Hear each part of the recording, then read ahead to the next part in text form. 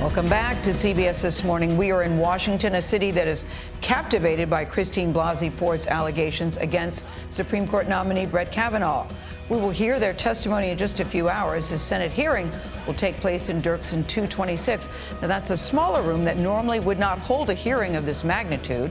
Let's go back to Norah on Capitol Hill for what to expect. Norah, I don't just think that Washington is captivated by this story. I think the country is really interested in hearing what Dr. Ford has to say today. Good morning to you.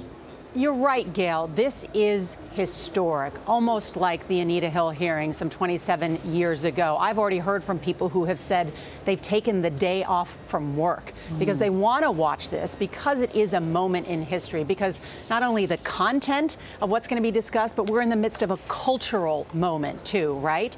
Now, here's what's really interesting. You just showed that room inside the hearing room, and I want to describe, because it's going to look very different than some of the hearings we've covered in the past. There will only be what they call 3 pool cameras in there. And then they are limiting the number of still photographers. Remember when you see, like, for instance, someone go testify in a big hearing, there's all these still photographers that come in. Well, we're told they're allowing only 7 still photographers in there. So it's going to be much more intimate in that conversation. They are going to allow just a limited number of reporters as well inside that room, because in part of Christine Blasey Ford's hesitation about a big public spectacle. So this is in part to accommodate some of her concerns. Now, what about the Judiciary Committee? What about the senators? Well, this committee is made up of some of the oldest, longest-serving members of Congress. In fact, Senator Grassley and Senator Feinstein, they're the 2 ranking members. They're both 85 years old. Also, some of the youngest ideological warriors. You're looking right now at Orrin Hatch and Patrick Leahy. They were actually there on the committee when Anita Hill testified back in 1991. Some other senators to watch for: the Democrats, Cory Booker, Kamala Harris, Amy Klobuchar. All of them have expressed aspirations, perhaps, about running for president in 2020.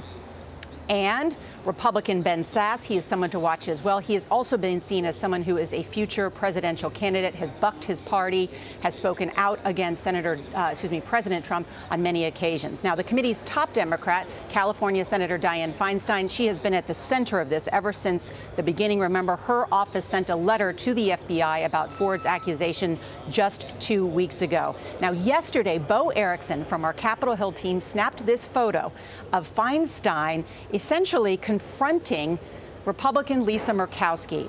Lisa Murkowski is a key swing vote who could upend Kavanaugh's nomination. Murkowski is at least one of the 4 undecided Republican senators, along with Susan Collins, Jeff Flake, and Bob Corker. And here's what's key. If 2 of them vote no, Kavanaugh's path to a confirmation is nearly impossible.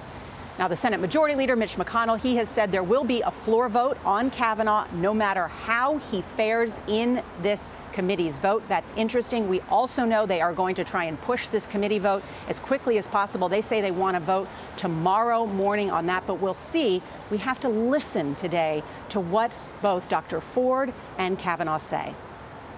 All right, Norah, can we talk about that photo for just a second? That's one of those things where you really wish you could be a fly on the wall. It certainly doesn't look like a friendly conversation. It looks very intense. Have you heard anything at all about what the conversation was? I'm so curious what they were talking about. We may never know unless they share it with us, but it's a great picture. And most senators usually keep those conversations private for a reason. But as you can see, they are deep in conversation. And Murkowski has expressed key concerns about what this hearing is about, that it's not just about Kavanaugh, that it is about Dr. Ford and the accusations that she has made. And as many of the senators, specifically the Democrats, have said, what's at stake here, too, not his qualifications, but his character. And I think that's really going to be why we're going to see something very different today, because, Gayle, you mentioned this, I think, earlier. It's going to be personal. They're going to talk about his drinking habits. They're going to talk about his sexual habits. And so it's going to be, I think, uncomfortable, and it might even be salacious. Yes. Yeah. Nobody wants to talk about their sexual habits or their sex life, and certainly not in high school. What were you going to say? Going back to that picture, a lot of people thought, well, this looks exactly like what used to be called the Johnson treatment. Lyndon Johnson would get right in your space as a senator. But what's different from that? It's not Lyndon Johnson and Senator Russell, two old crusty men. It is two women leaders of the Senate. That's the history that we're in the middle of now, and that's what's so different about that extraordinary picture from what we've seen before. Thanks, Norah.